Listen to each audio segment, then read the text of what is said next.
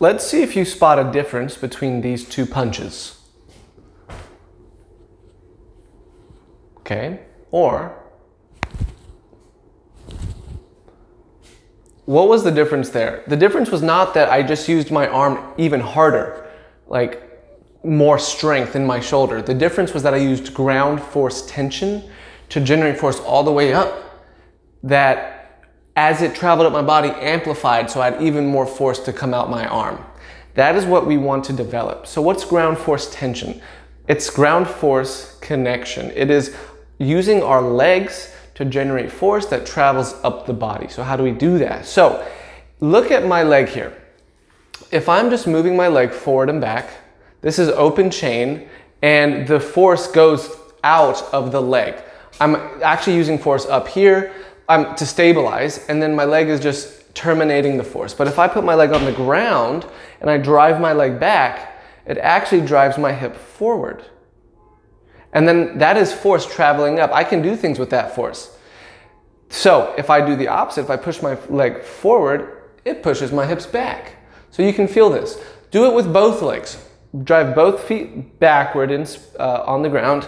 It'll push your hips forward, or do the reverse.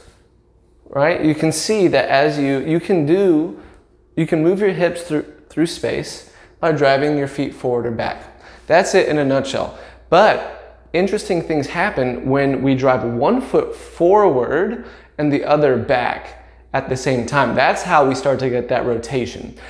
So try this right now. Stand up and drive one foot backward and the other foot forward. Obviously, they're not moving over the ground. They're just isometrically contracting. And notice how it turns you. Just get used to feeling that.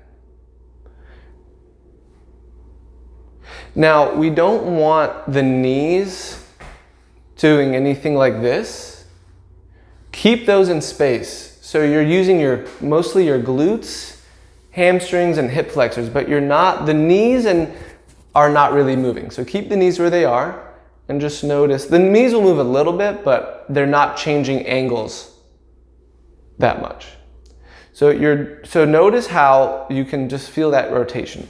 So that is rotation that's happening between the legs, the femurs, and the hip. That's not rotation at the next station, which is between the hips and the ribs. So once you get used to this, then I want you to practice keeping your hips locked in space. So here's both turning. Then if I focus on keeping my hips for the most part locked in space, they may turn a little bit. Then you will notice that you can get rotation at the next station, which is between the ribs and the hips. And that's how I was throwing that punch. I was generating force in my legs by splitting the ground, and then I was locking my hips in space. So that's moving, notice how you're using your legs to whip those hips. Well, I was whipping my hips, and the moment that force hit my hips, I kind of counter-rotated or took that force and sent it up to the next station. So I'm whipping my hips and then almost immediately freezing my hips in space. And that momentum travels up to my ribs, and that's how I throw that punch. So just play around with it. First, just drive your legs forward and back. Then start playing around with trying to keep your hips a little bit more locked in space so that it's more of the upper body that's turning. And then just see if you can throw a punch and feel it come from the ground up, out the arms. And now you're getting a taste of ground force tension.